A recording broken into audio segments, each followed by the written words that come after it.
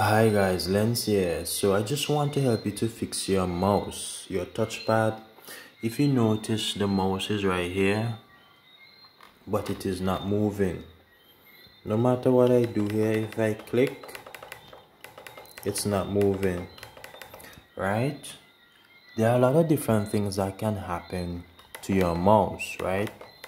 The most common issue that can happen is that your mouse is disabled, your touchpad on a whole is disabled, right?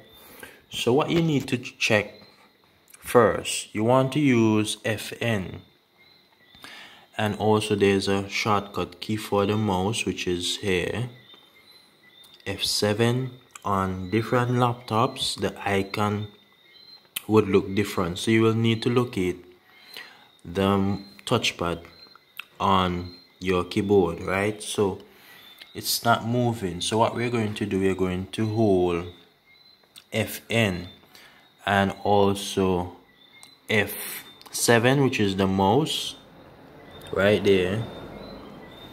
We're gonna hold those two buttons, then we should be able to move the mouse around, as you can see here.